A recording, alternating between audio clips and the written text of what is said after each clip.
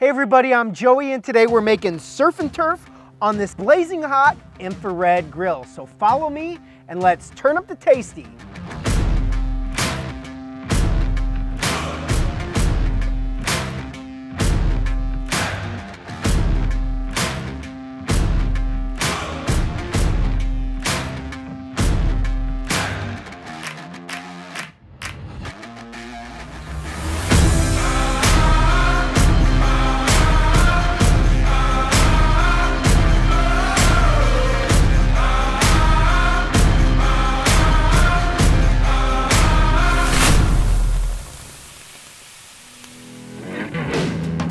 Today we're making that steakhouse classic surf and turf.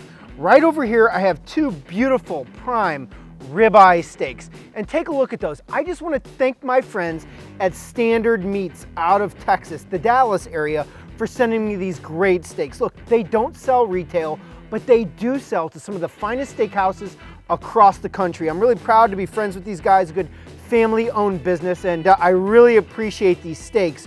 So this one has not been seasoned.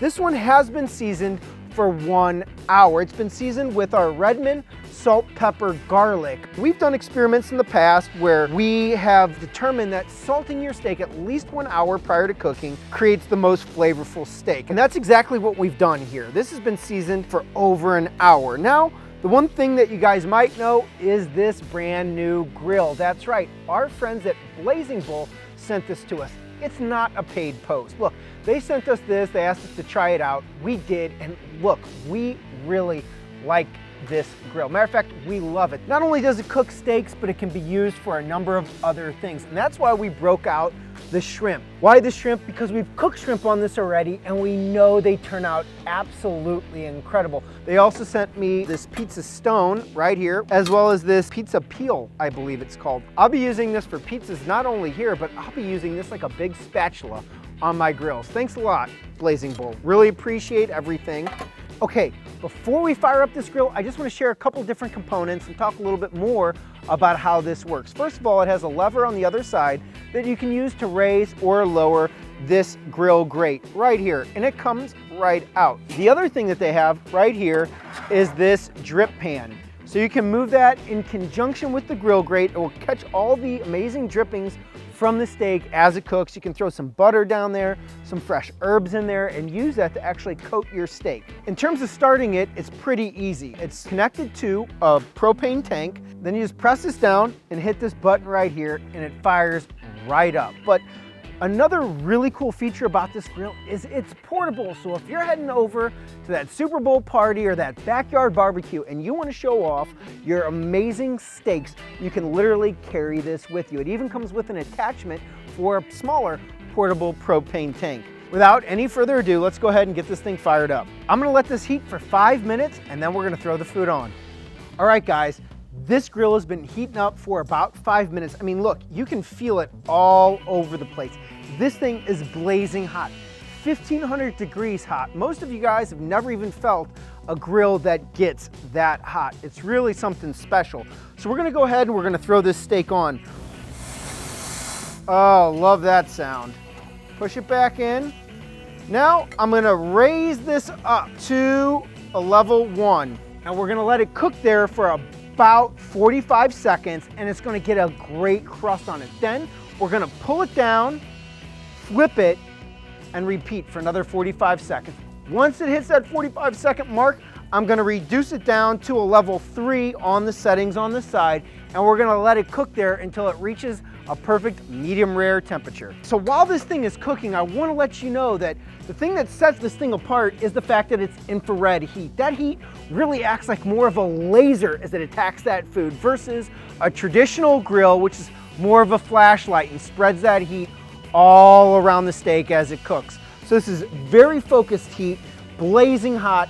It gets hot super fast. I don't have to wait 30 minutes for the grill. This thing just goes within 5 minutes. Okay, so it's seared there for another 45 seconds. I'm gonna let it cook at this level here for another couple of minutes, but take a look at this again, guys. I'm gonna go ahead and reach in there just so you can see.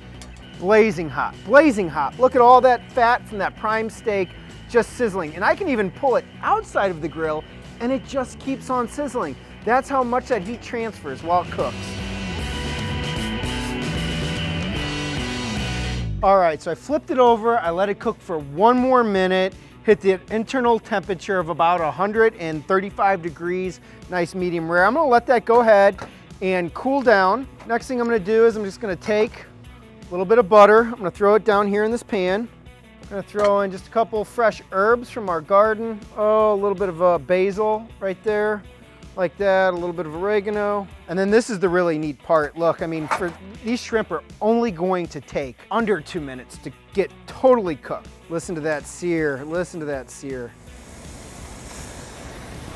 Forgot to season them, frankly, guys, so we're just gonna go ahead and add that while it's on, get it on. Better late than never. We do this in real time and we are authentic with you guys. We're gonna close that up.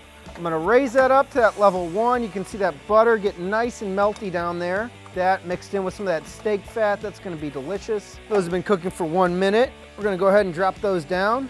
We're gonna flip them over, let that other side get nice and hot. Raise it up, leave it there for 1 more minute, and then we're gonna throw the shrimp in that butter herby mixture at the bottom. All right, those have been cooking for 1 minute. I just lowered it, and I'm just gonna take and pull those guys right on here into the herby butter. It's like that. You can see they have some really nice color on them. Look at that right there.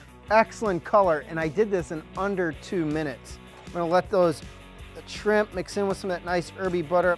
Now that's how we do surf and turf. And this whole meal was done on the same grill in under probably 6 minutes from beginning to end. Now I'm gonna clean up a little bit and let's cut open the steak and see how it all tastes.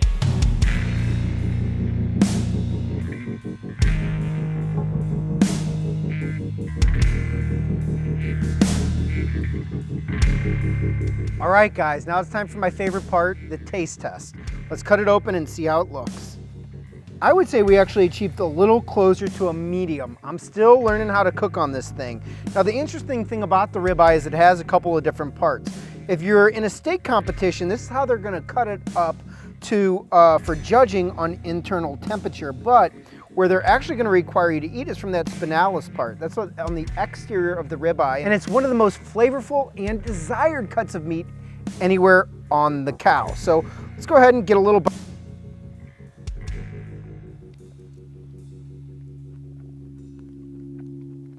Wow, it's tender, and that crust is just like I would find in a steakhouse. As a matter of fact, I have found it in a steakhouse, one in Chicago, that we're gonna show you on our Meat America show. He uses this same technology in his kitchen.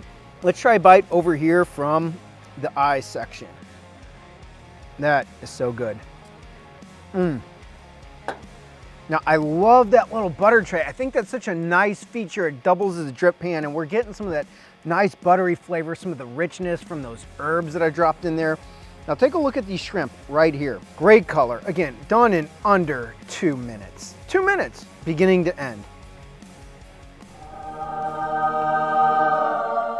Now, one of the hardest parts about getting a good crust on shrimp like this one has is making sure that those shrimp are really dry before you put them on a cooking surface. Because this thing gets so hot, all that moisture evaporates instantly, and you're left with that, I mean, just incredible texture on the outside of the shrimp. As you can see, they're totally cooked end to end.